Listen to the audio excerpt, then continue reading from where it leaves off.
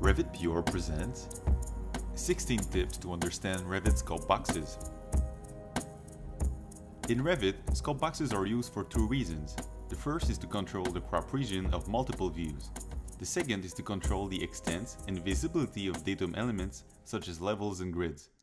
In this video, you will learn everything you need to create, use and manage scope boxes. Tip number 1. Scope boxes are created in plan views but are visible everywhere.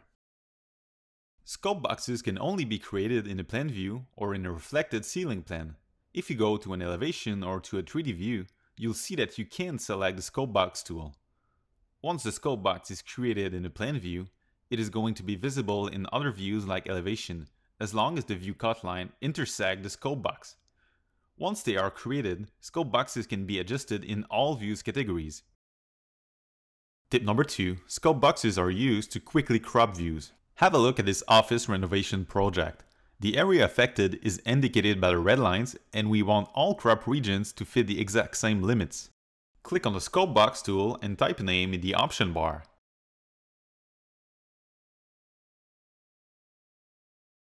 Then, draw the limits of the scope box to fit the intervention zone. Have a look at the instance properties of your plan view. Under Extents, you will find the scope box parameter. Assign the scope box you've just created to the plan view. If some annotations elements remain in the view, activate the Annotation Crop tool to get rid of them. Drag the blue dots and the room tags will disappear. Now, apply the scope box to all the views that will be using this crop region. To save time, select all the views in the project browser by holding the Ctrl key. Again, go to the View Instance Properties and select the Intervention Zone scope box. As you can see, all these views now share the exact same crop region.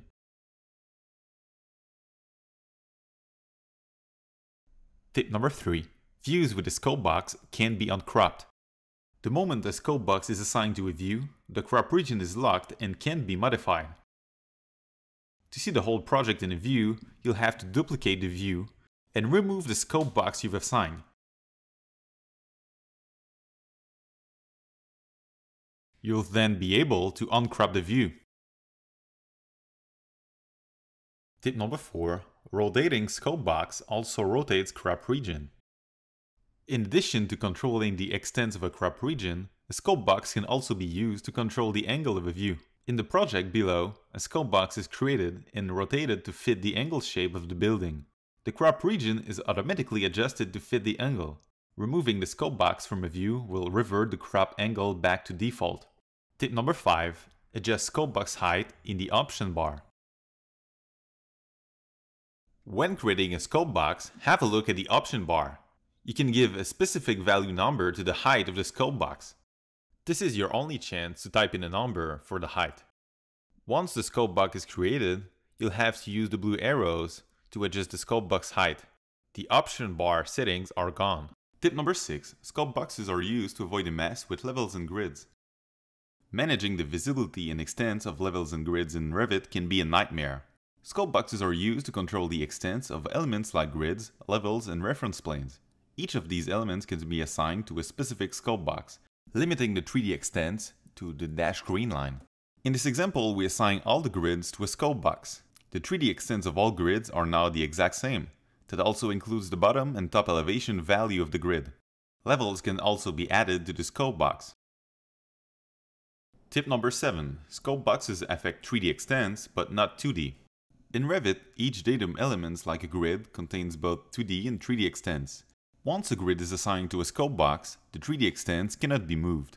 However, you can drag the blue dots to adjust the 2D extents, which will only affect a single view. To move the 2D extents of a single datum element, click on the lock icon first. Tip number 8. An automatic gap between 2D and 3D extents is created after a scope box is assigned. You learned that 2D extents are not affected by scope boxes. However, when you assign a scope box to datum elements, Revit will automatically create a small gap between the 2D and 3D extents. This helps provide better default visibility.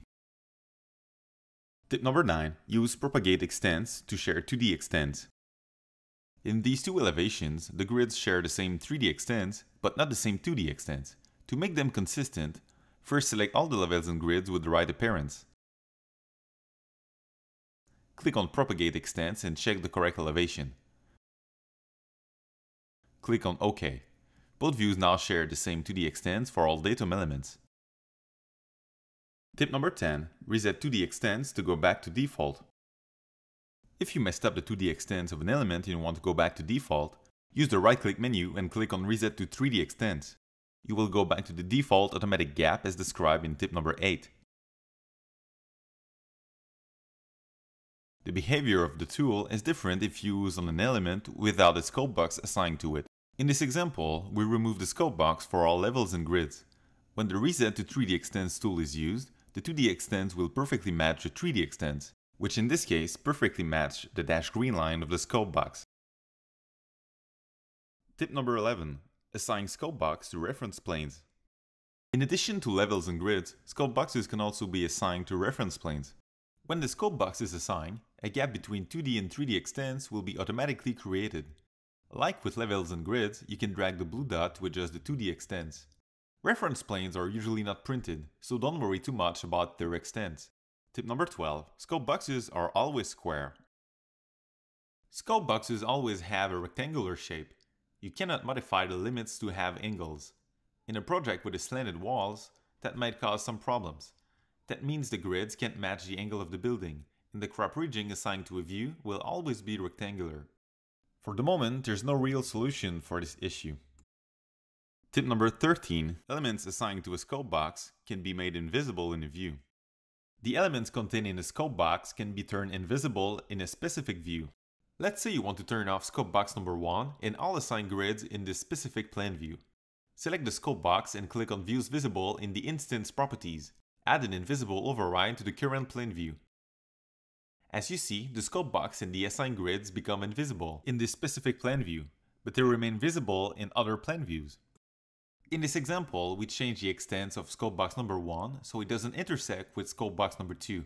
If you go back to the Views Visible menu, you will see that the automatic visibility of the view called Plan Wing 2 is invisible. That's because the view doesn't intersect with scope box 1 and you don't need an override to shut down the scope box and all assigned grids. Tip number 14. By default, scope boxes won't print. There is almost no reason why you would want to see scope boxes once you print to PDF or to paper.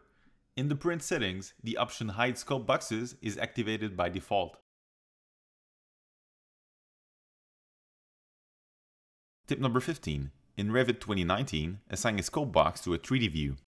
With the new version of Revit, it is now possible to assign a scope box to a 3D view. This will perfectly match the section box with the scope box. Tip number 16. Include a scope box in your Revit template. To save some time when creating a new project, it is often a smart move to include a scope box and assign all default levels and grids in your Revit template. This will help you quickly adjust the extents of datum elements instead of moving them manually. If you like this video, make sure to subscribe to our YouTube channel and visit our website revitpure.com. Also, make sure to check out the Revit Pure Basics package. It contains an ebook, a complete video tutorial series, an exercise project, and a basic Revit template. Basics has been used by thousands of users. People love the simplicity and efficiency of the ebook. It is built with an emphasis on images and can be used by people of any skill level. Download the complete package at revitpure.com/basics.